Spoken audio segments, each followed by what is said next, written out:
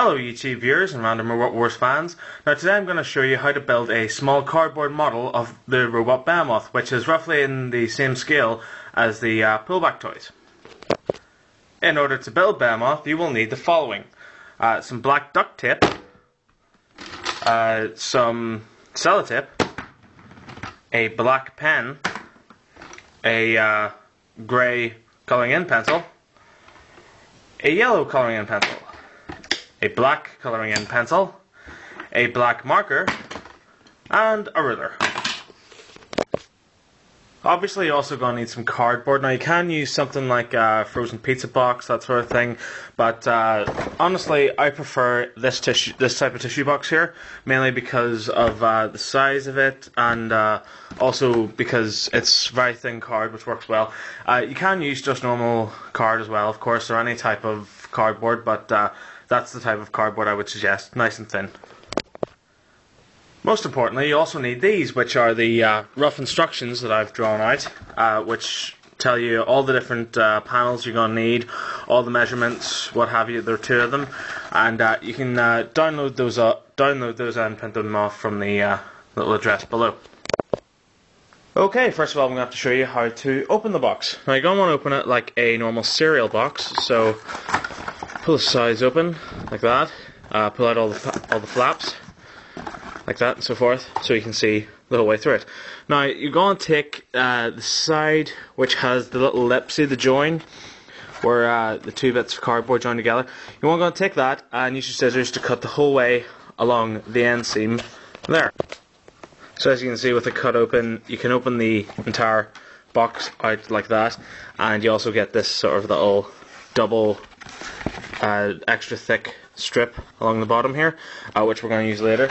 So next of all, you're going to want to take a pair of scissors and slice this part off here.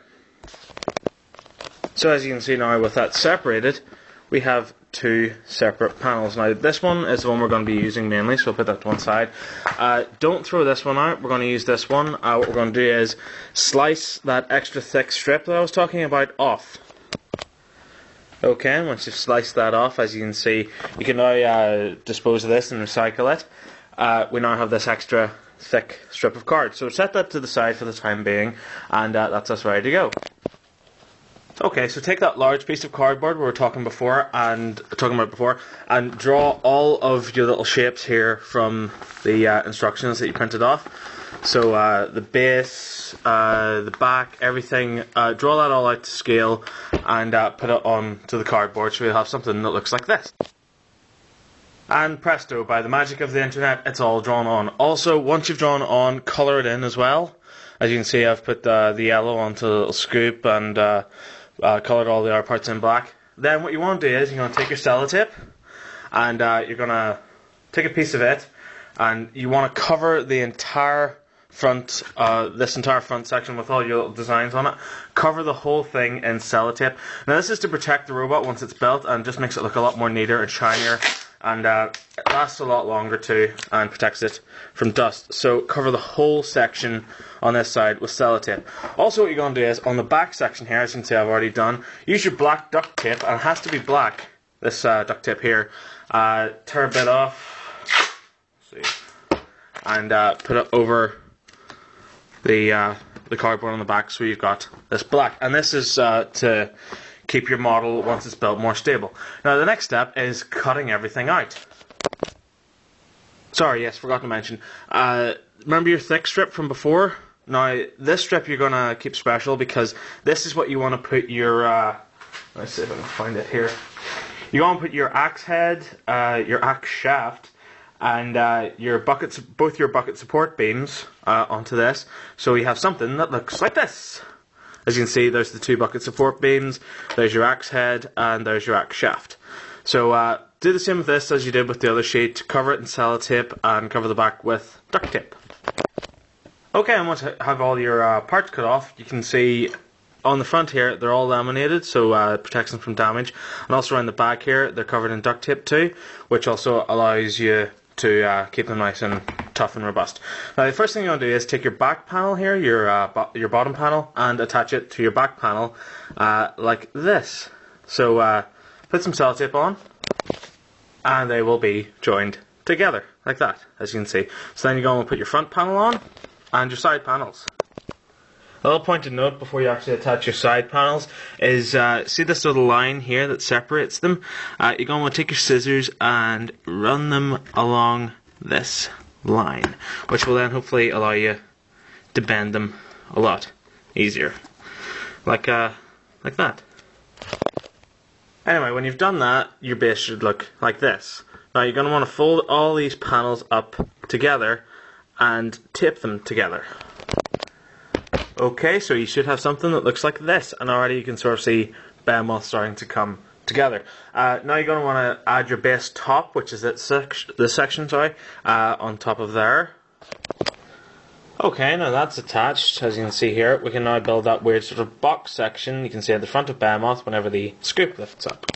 As you can see, I have one of the inner sides here. Be sure to build yourself an opposing inner side. Just use a mirror image of the one that I've showed you in the instructions. Okay, so as you can see, that's the side panels on. And this is it with the top and front panel now attached. Okay, now let's move on to the bucket scoop. So this is your top panel here. As you can see, I've coloured it in to put the axe on.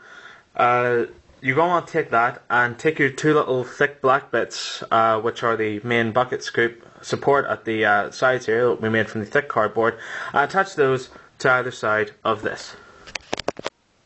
Okay, and once you have those connected, we're now going to add the front part to this. Okay, and once you have that attached, the front section should look like this. Now it's time to add the axe. Now you attach your axe head to the shaft just by using some sellotape there. Then you're going to take a little bit of sellotape, put it on the axe so it's not fully on the axe, just covering a bit of it. Wrap that around so the sticky part's covered, and this will create a little hinge for you, so that when you put it onto the top here, as you can see, it sort of slots into place. You're going to pull that down over the front, this little lip here, and tape that into place. And when you do that, as you can see, obviously the axe now can swing over freely. So now it's time to add the bucket.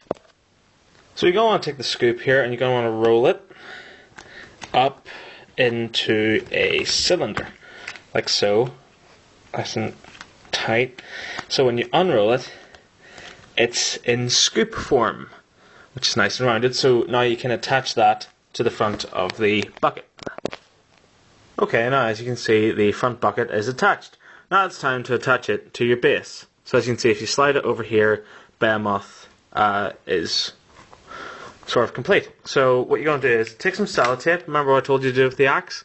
Well, do that again with your back panel. So as you can see, there's a bit of tape there. And what you want to do with that is sort of fold it round here and attach it in place onto this top panel with some tape. So when it slides down, it's going to be in place. Okay, and once your bucket's attached, as you can see, Behemoth is sort of now complete. Also remember to add your little yellow side panels. But of course now it's time to show you how to do the little self-riders on the side. As you can see in this Behemoth here, it has the little lifters. So I'll show you how to make those now. You attach them in pretty much the same way I showed you how to attach the axe on the actual bucket scoop. So you can see, take a bit of sellotape, wrap it around so you have this sort of tag at the end here. Give this a little bit of a bend too there, so it's at a bit of an angle. Then you attach it, as you can see there, so it hangs freely. Now of course you're going to need something to pull the wings up whenever you lift the bucket. So another little fine piece of sellotape here, as you can see, attach one bit to the wing and one bit to the panel on the top. And once you've done that, as you can see, whenever Behemoth lifts his flipper, his little wings rise up, which is cool. And there you have him, there's Behemoth, and as you can see, not too different to the one that I built several years ago as a kid. So there you go, try it for yourself, and if you do build it, make a little video of it, because I'd love to see if other people have had any luck building it. Thanks very much for watching. If I've said anything too quickly or you're not too clear on one of the steps in order to build Behemoth, please feel free to leave me a message or send me an email, and hopefully I'll be able to fix that for you. So thanks very much for watching, and remember, get building. Thanks for watching. Bye.